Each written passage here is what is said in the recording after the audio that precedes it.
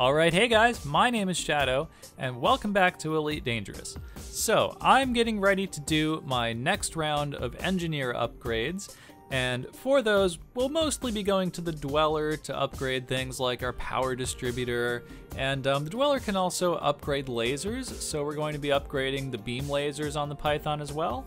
But we're also going to be going back to Todd the Blaster McQuinn, and we're going to be doing the level 2 upgrades for our multicannons. So we have most of the materials that we need to do that. However, there is one more material that we need, and that is called Praseodymium. I hope I'm saying that right. That's one of those words I've never heard anybody say out loud. It's only something I've ever seen written down, so if I've said that incorrectly, let me know in the comments.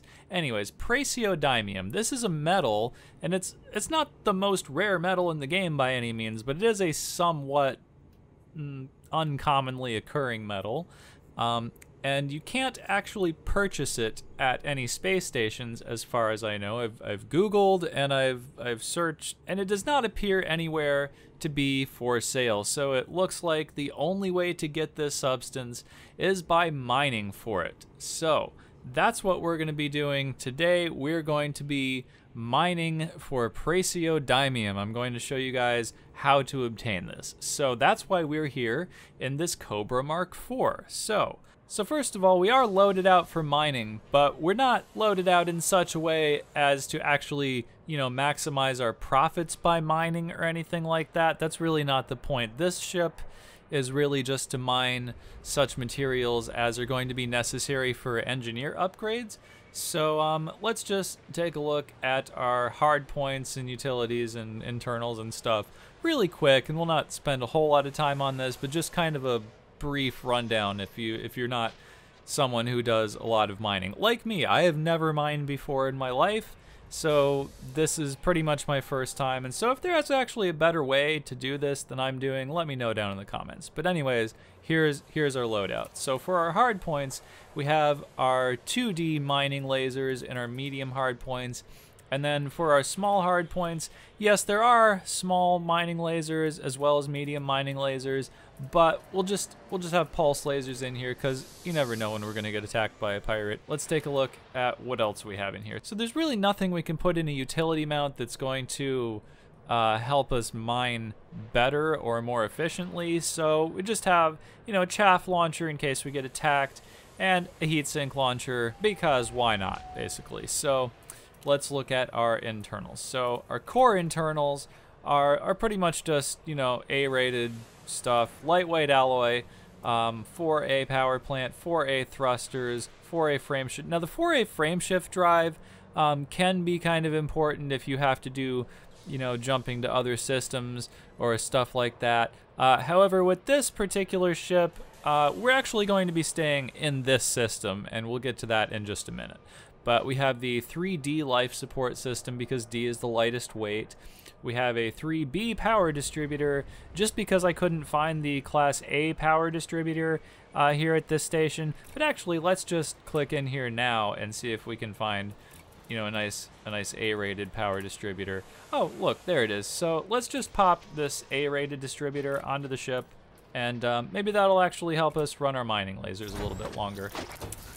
So now we've got the 3A power distributor. So yeah, that should be a little bit more beneficial. So we might be able to fire those mining lasers somewhat longer. I just said that. Then we have 3D sensors because D is the lightest weight. I also just said that. And we have our default 16-ton fuel tank. And now let's take a look at the actual meat of this build. Well, other than the mining lasers, of course. So we have cargo racks. We need cargo space for all of that refined ore that we're going to be carrying around. So we have two 4E racks that can hold 16 tons of cargo each. Then we also have a refinery. Now, a refinery is essential for mining because what's actually happening is you're picking up fragments of asteroid that have more than one material in them, and what the refinery does is separate those materials out into usable bits of stuff. Now, For defensive purposes, we have a 3C bi-weave shield because, well, this ship is tiny and it's easily damaged. And, I mean, we're not really planning on going into combat with a mining vessel. That would be stupid. Then we have the 3C collector limpet controller. Now, collector limpets are also pretty essential for mining. Yes, you can do it without collector limpets, but you will be there all day. Now, in addition to that, we have the 1A prospector limpet controller. Now, prospector limpets are very important for identifying what materials are actually inside an asteroid. We have our advanced discovery scanner here, and this is just in case you actually need to jump to another system in order to mine something, because it's very hard to get to like an asteroid belt or a planet with a large ring segment or something if you don't know it's there. I think that's pretty much the bulk of this build. So let's see what kind of places we're going to go and look for to mine. So we're talking about Praseodymium. That's what we're looking for today. Now, Praseodymium, like I was saying earlier, is kind of a rare metal. It's not the most rare metal, but it is kind of a rare metal. And as such, you will need to find it in a metallic or metal-rich asteroid. Now, if we click on the info button right here and we select an object like one of these gas giants here, we can scroll down and we can see what its ring segments are made out of. So you can see this ring segment right here is made out of rock, and then it's also got a second ring segment that's made out of ice. And pretty much all of the planets here are like that, rocky and icy. But that's really not what we're looking for. Rock or ice will not yield Praseodymium. So where do we get that in this system then? Well, I'm glad you asked, because we have an asteroid belt here. And if we click on that and we have the info panel open, we can see it says ring type metal rich. This is what we want, metal rich. So that is where we're going to find Praseodymium.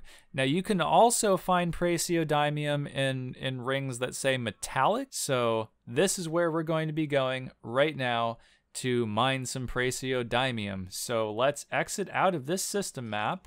And before we go, we need to open up our starport services. Now, I've already done this, but this is just checking off our checklist, basically. We need to open up our starport services, click on the restock tab, and make sure we've actually purchased some limpets. Now, you can see my cargo bay is actually full of limpets, so we're fine. And if you've never used limpets before, there's only one type of limpet that you can purchase.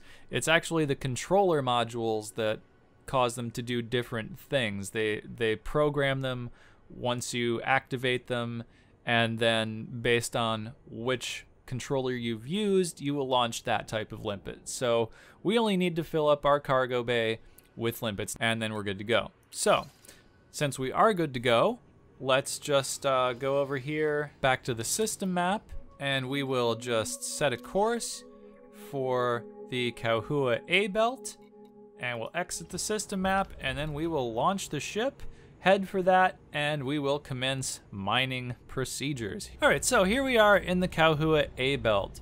Now, what you're gonna wanna do is, first of all, turn your lights on because it's quite dark. Secondly, you're going to want to deploy your hard points because that's where your mining lasers are. But before you start actually mining an asteroid, we're just going to launch a prospector drone at it. Programming limpet drone. And then it's just going to fly over there.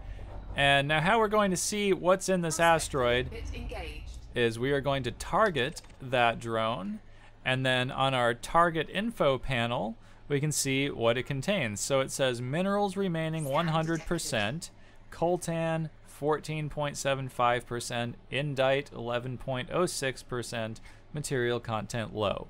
So this asteroid does not contain Praseodymium, which is what we're looking for. So we're not going to waste our time mining this particular asteroid. So now what we're gonna do is just fly around and fire prospector drones at different asteroids until we come across one that contains Praseodymium, basically. Okay, so we finally found an asteroid that contains Praseodymium. You can see it says 7.1%. That's exactly what we're looking for. So now what we're going to do is pull up our mining lasers and just start drilling into the asteroid, basically. And but before we do that, what we're going to do is lower our cargo scoop, because that has to be open in order for the collector limpets to actually put cargo in the cargo bay. So let's start drilling here.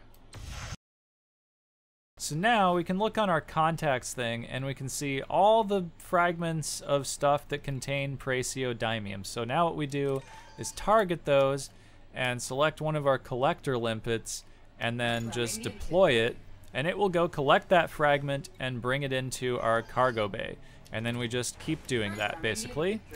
And we just do that for all the fragments that contain Praseodymium. Okay, so we should have just as soon as that one gets back, we will have collected 4 asteroid fragments containing Praseodymium. Okay. Oh, and look, there's one more even. Okay. So let's grab that one too. So 5 fragments containing Praseodymium just now. Now, having collected that, we can go and look at our inventory. Now, what's going to happen when we bring those fragments into our cargo bay with the collector limpets is they're going to go into our refinery, basically. Now, the refinery is a tab right here. As you can see, it says Praseodymium 16%. Now, those other two things here, Bertrandite and lepidolite, were metals that were mixed in with that, or mixed in that fragment with the Praseodymium. So what the refinery is doing is separating those materials out. So basically we've collected 16% Praseodymium, 35% Bertrandite, and 25% lepidolite. Now, in order to get one entire piece of Praseodymium, that number needs to increase from 16% to 100%, and then it will make one more Praseodymium ingot, I guess, here in our cargo bay. So what we're going to do is basically just keep mining, and we'll just keep doing that, and eventually that number will increase to 100%, and once we've done that twice, we'll have 3 pieces of Praseodymium in our cargo bay, which is the number of pieces of Praseodymium that we're going to need to do the multi-cannon upgrades on the Pythons. Now, what's happened is we have pretty much run out of limpets. So we have 5 collectors or 7 prospectors left, basically. So now what we're gonna have to do is return to a space station nearby that has a restock facility, and we'll have to just get some more limpets and come back out here and do it again. So about 47 limpets is what we started with, and that's about how many it will take to actually get one piece of Praseodymium, basically. But yeah, that is how you get this stuff. So I hope you guys found this video informative. I hope you guys enjoyed it. If you did, please stick a thumbs up on it. That would be great. If you didn't like it, you can stick a thumbs down on it, and that's fine too. That's your opinion. Yeah, if I didn't cover anything that you think I should have in this video, let me know down in the comments. Also, just let me know about your general thoughts and stuff down in the comments. And that's it for me, guys. I hope you enjoyed the video. Thank you so much for watching, and I will see you guys in the next one.